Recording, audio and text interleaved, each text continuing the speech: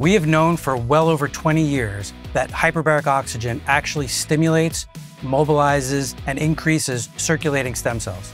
The overwhelming majority of that research has been done at higher pressures, 2 atmospheres or above.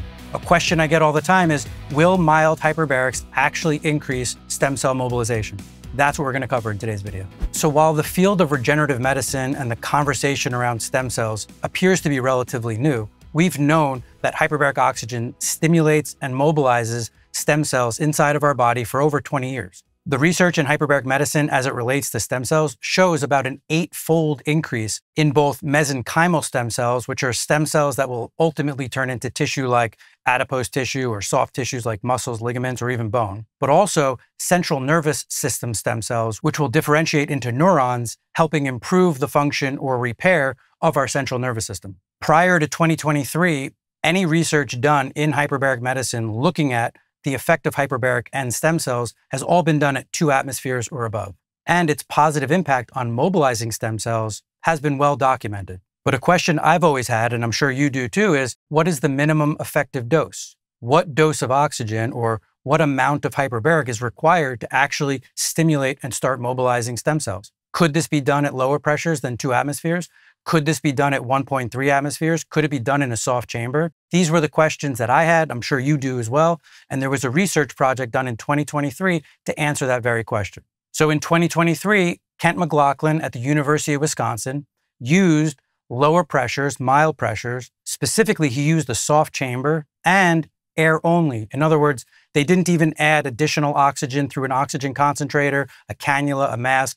It was an air-only experiment. So this was a 1.3 ATA, 21% oxygen, 10-session protocol. So a pretty short protocol. Now, in an attempt to try to keep things as consistent as possible, this study also tried to mimic one of the higher pressure studies as closely as it could in order to maintain similar variables, similar measurement techniques over a similar time period. Now, as you can imagine, 1.3 air only didn't have the same effect that 2 atmospheres or more had, but it still had a very significant impact.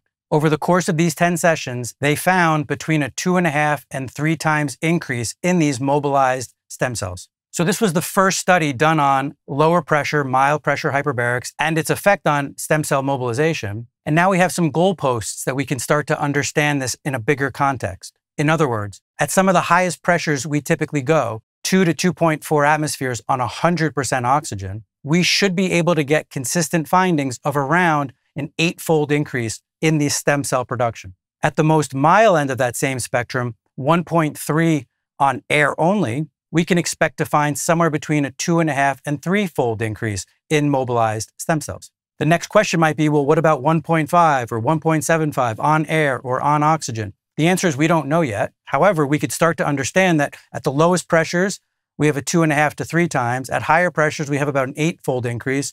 And so these different pressures and different percentages of oxygen are going to end up filling in somewhere in between those 2 goalposts. And there are additional questions that come from this. What if we did more than 10 sessions? What if we did 20 sessions or 30 or 40 sessions? Would these numbers continue to grow? Or would they stay at about 3-fold or 8-fold and then just continue to be that high for as long as the therapy continues?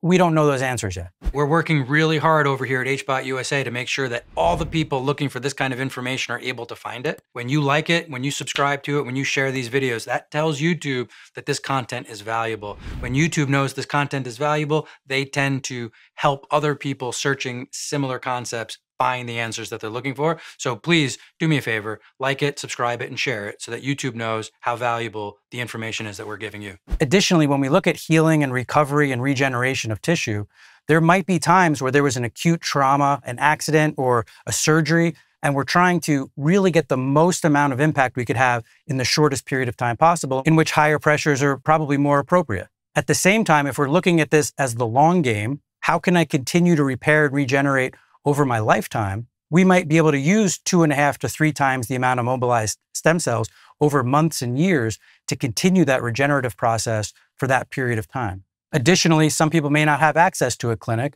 in which case treating at home at lower pressures is more appropriate.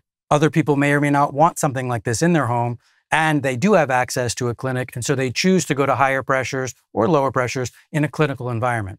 The point is, all of these pressure ranges will increase stem cell mobilization, and we can use that as part of a strategy for healing and regeneration. We also combine this therapy with additional stem cell therapies, and we do that a few different ways. For starters, if we were using it for, let's say, joint repair, and we knew we were going to do stem cells in a given joint, but that joint is inflamed and it's damaged, well, we also know that in addition to mobilizing stem cells, hyperbaric reduces inflammation. So what if we did a series of therapies using hyperbaric to reduce the joint inflammation and to begin stimulating growth, repair, and regeneration of tissue? We start mobilizing more stem cells into that area, and then we provide that joint with a direct injection of additional stem cells versus having this angry and inflamed joint that we just add stem cells to almost to surprise the tissue with an additional level of healing. Now, even when people add stem cells directly into an angry and inflamed and damaged joint, many see great results. But for me, it makes sense to say,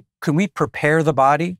Can we get the body more ready to handle this additional therapy by reducing that inflammation, by stimulating some healing and repair mechanisms, and by mobilizing our own endogenous stem cells prior to that stem cell injection? So a standard protocol that we use would be somewhere between 10 to 20 sessions prior to the stem cell therapy in an attempt to prepare the body, then adding the stem cell therapy in. In some cases, that may be stem cells, it may be exosomes, it may be direct into the joint, it may be IV. There are a variety of ways to implement stem cell therapies. And then within a day or two after, continue nourishing the body with additional oxygen for another 10 to 20 sessions post. In my opinion, this would be one of the ways to get the most out of the additional stem cell therapies that we're trying to do in a way to prepare the body, lower the inflammation, stimulate healing, get the stem cell therapy, again, whether that's IV or injection, and then continue to nourish, feed, reduce the inflammation, and continue the healing process